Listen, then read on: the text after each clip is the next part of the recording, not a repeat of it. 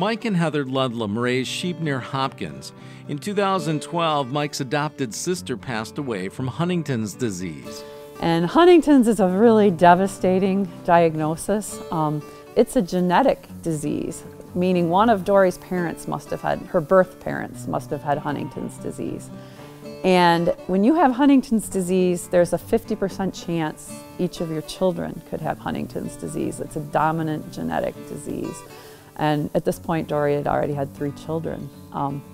And Huntington's progresses, it kind of has a terrible progression. It starts off with mental illness. In our experience, it was like kind of a combination of Alzheimer's and schizophrenia. The very sad thing about Huntington's patients is they never completely lose their memory or awareness though. They always know they have Huntington's disease and they always know they're dying from it. And it's just tragic. Physical symptoms then start after the mental symptoms, and it starts with difficulty moving. There's a Huntington's chorea you may have heard about, where they jerk. They have spasmodic jerking motions that are uncontrollable. That can be very painful. They have a hard time sleeping because of it. But eventually they can no longer walk, they can no longer talk, and eventually they can't eat or swallow. And it's always terminal. Most Huntington's patients pass away about 10 years from the time of diagnosis. It tears families up. It's a terrible disease. It just destroys families. It's just, I don't know how others say that, but it's very difficult. Emotions run high.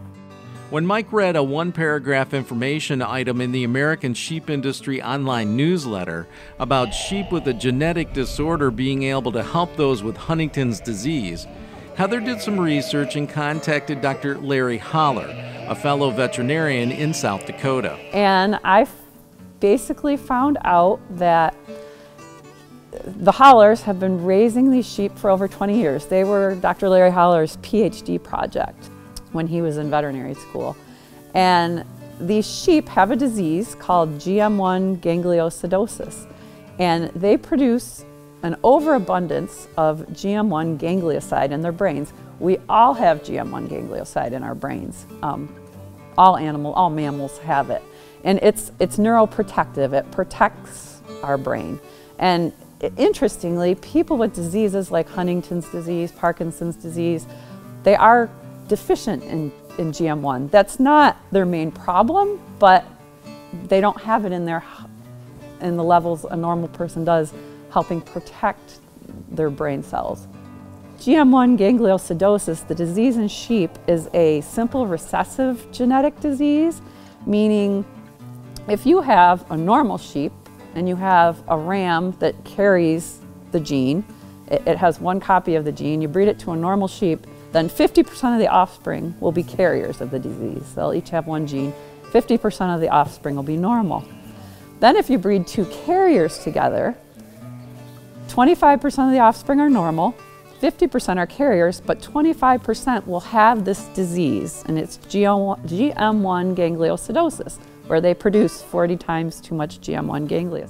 Dr. Holler's research led to a Harvard researcher using ovine GM1 with mice affected by Huntington's. The mice regained normal motor function after a few injections of the substance collected from the lamb's brains.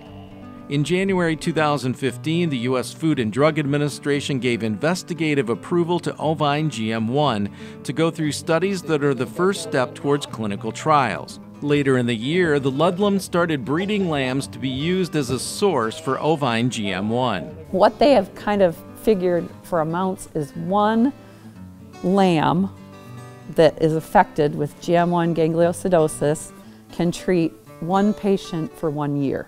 So that's kind of the equation they've come up with. And so looking back at this population of 30,000 people with Huntington's disease, we are looking at, to get those 25% carrier lambs, you'd need a flock of around 120,000 carrier ewes to produce those lambs every year. When they got involved in the Huntington's part of the project, they met all these families with Huntington's disease. And now they feel like, oh my gosh, we have to do this, you know. And Mike and I, we just looked at each other and said, we have to do this. You know, it's like, we have no choice. We have sheep, And there's the beauty of it is it's just conventional sheep farming. The only thing I have to do different is when the lambs are born, I do a blood test. At the same time, I ear tag them, tail dock them, I take a blood sample, and we send it to the lab for genetic testing. You know, for the first time, I'm actually being able to do something. And I guess that's the big feeling, is finally being able to actually do something rather than nothing. Because there is no treatment at this time for Huntington's, and this project really looks promising. For more information on how GM1 can potentially help those with Huntington's disease, visit glycoscienceresearch.com.